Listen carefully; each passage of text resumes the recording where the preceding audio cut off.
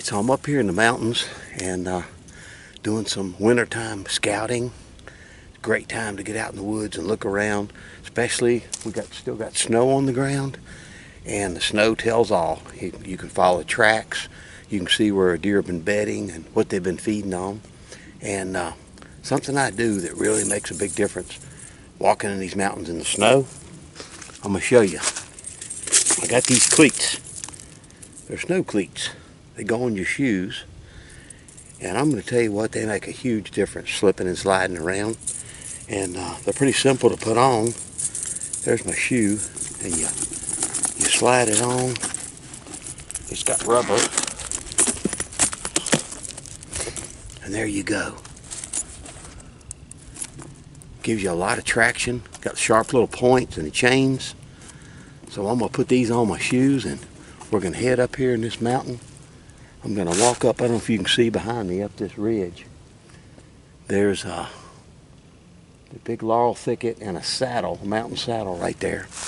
And I've been wanting to check this place out.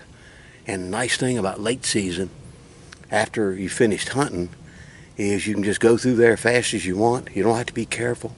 We don't really care if we bust any deer and scare them out, because we're not going to be hunting them till next October. So it's a great time to get this done. A lot of times, what I find now puts me on a deer next fall. And that's what I'm hoping for.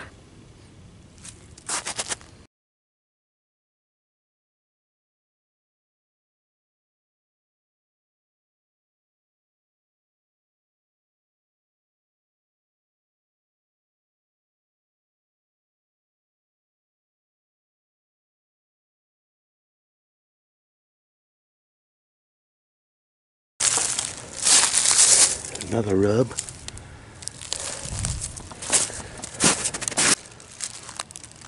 Yeah, another one. Rub.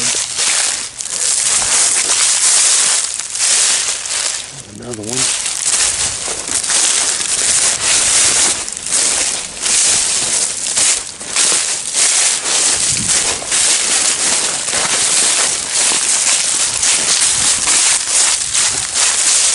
There's another one.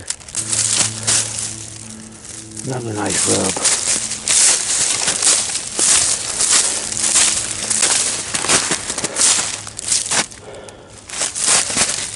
One there. Yep, there's another one over there.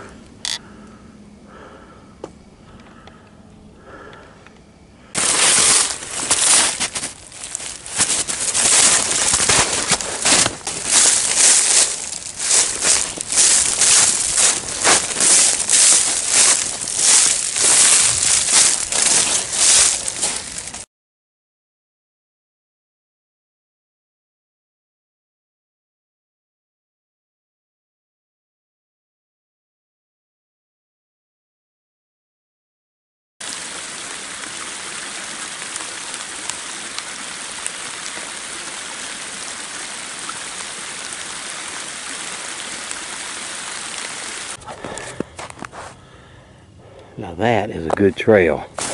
Look at that right there. They've been all up and down through here. Look at this.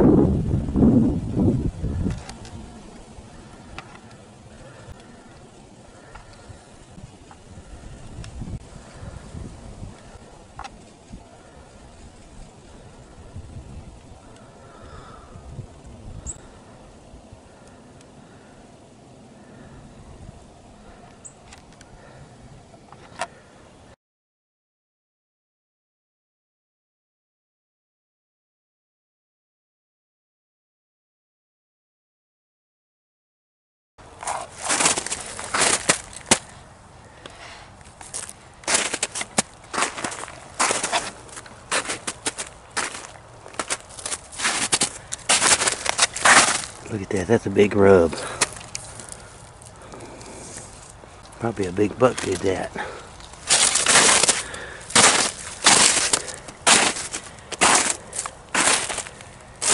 Those are big tracks too. So yeah, there's a lot of honeysuckle in here. That's a good winter food.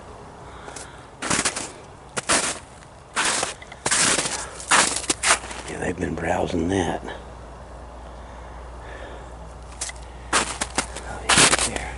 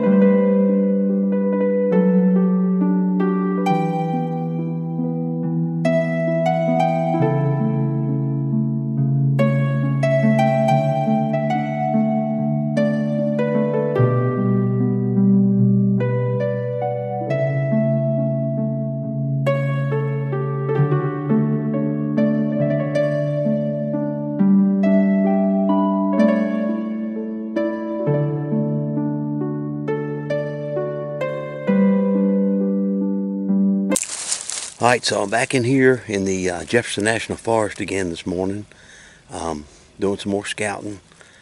And I had scouted this area back up in here about 2 weeks ago while we still had snow on the ground.